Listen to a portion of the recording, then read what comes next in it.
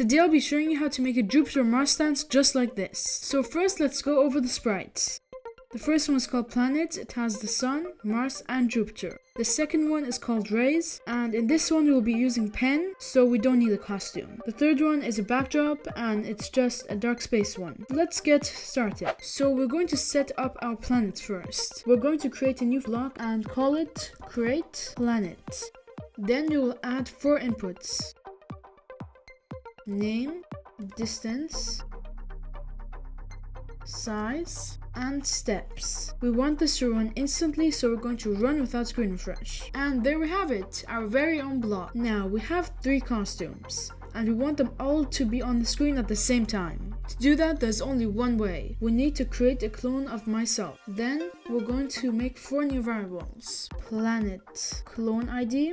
And make sure these are all for this sprite only, because for this sprite only also means for this clone only. Then planet angle, and all of these need to be for the sprite only. Planet steps, and finally planet distance. Okay, let's hide all of them now. We need a list too, and we'll just call it locations. This can be for all sprites, and we'll also hide that. So we're going to set our planet clone ID to the length of locations. Then we're going to add 0 to locations. So the reason for this is because everything starts at x0, and we'll also be adding add distance to locations. So the reason for this is because, well, we want the distance, and at first the distance is just going to be y. Then these are going to be pretty simple. Switch costume to name, set size to size, set planet steps to steps, and set planet distance to distance. And when we start, we just want the planet angle to be 0. Then we will go to x0, because as I said, we'll start at x0 and y distance, just like in the list. Finally, we will show. Now we have our very own function. But wait, this doesn't actually run yet. To do that, we need a when clicked. Now when clicked, we're going to set planet distance to -1. So why do we do that? Because we don't want the main sprite to do anything. So then we're going to hide, because again, we don't want the main sprite to do anything. And we're going to delete all of locations. This is because if we didn't do that, every time we click the green flag, new stuff would be added to locations. So finally, we're at the phase where we can use our custom block. So we drag out 3, and then let's put it right next to our custom block so we can easily see what it should be. So the name, Sun, Mars, and Jupiter. Now, of course, you can change Mars and Jupiter to any other planet. And now we need the distance. So for Sun, it's going to be 0 because it's supposed to be in the middle. For Mars, let's just do 50. And for Jupiter, it's going to be 171, so a lot farther than Mars. So now we need size. Of course, our Sun is going to be the biggest with 100. Then Mars is going to be pretty small, only 35. And Jupiter will be 70. Then we have steps.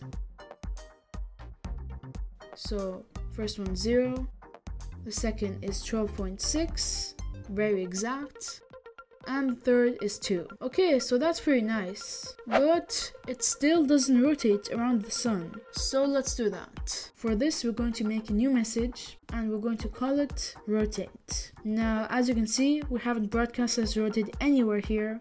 We're going to broadcast it in rays. Now, we're going to say if the planet distance is bigger than 0, then it's going to do it. So the reason for this is because the main sprite and Sun should not work, because they don't need to rotate. Then each planet should have an angle between 0 and 360.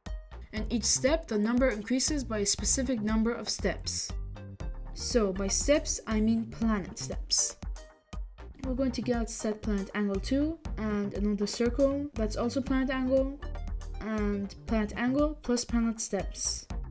But if we just put this in, then we can have degrees like 361 and stuff. And that's not a real degree. So I'm sorry guys, but I'm going to bring some math stuff in. Mod 360. Don't panic, this is very simple. So if it turns 360, it's going to turn 0 again. And that's all. Now we have to calculate the new position of the planets and actually put them there. So if you have the angle, which is planet angle, and the radius, which is planet distance, and you assume that the planet rotates in a perfect circle, then it's easy. We just need sine and cosine. So we're going to do sine of planet angle and cosine of planet angle, and this should be multiplied by planet distance.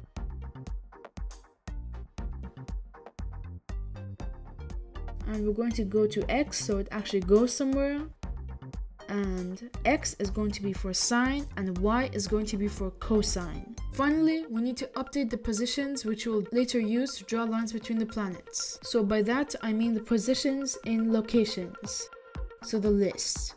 And what better way to replace something than use the replace item block. So we're going to replace item planet clone ID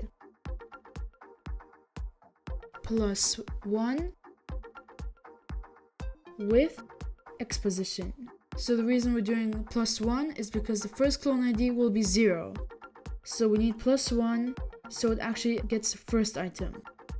And this is going to be x position, and then we're going to duplicate it, and +2 is going to be y position. And yeah, we're done with the sprite now. So let's move on to arrays. Now I think this is pretty simple. We're going to go to extensions and get out the pen extension. So we have a bunch of new blocks here. Then it will erase all, so it doesn't show us the past pens whenever we click the green flag, and pen up. So if you imagine a paper and a pen, if the pen is up, it's not drawing on the paper. The same applies to scratch. We're going to set pen color to white. Of course you can change this if you like. I just think it just gives a really good contrast against the dark space background. And we're going to set pen size to 1, which you can change again. My favorite block in Scratch is coming out now, forever. But first, let's do when green flag clicked so this program actually runs. Okay, inside we're going to do broadcast rotate and wait. The wait is very important. If you just broadcast rotate, then it's not going to work properly. So why do we need this, and what does it mean? Well, if you broadcast rotate and wait, it will wait until everything here is finished, then it will resume. Okay, now we need to draw the lines. So we're going to go to x, item 3 of locations, and y, item 4 of locations. Now why are we doing this? Why not item 1 and 2? Well, that's because item 1 and 2 are reserved for the sun. Now we will pen down and duplicate.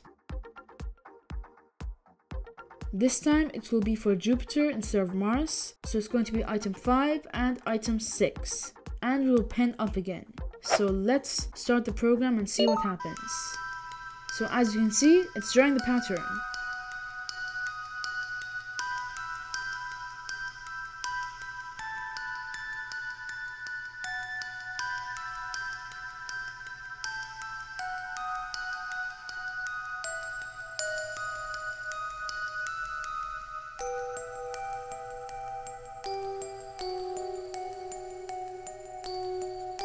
If you're interested in more patterns, then you'll love this video too.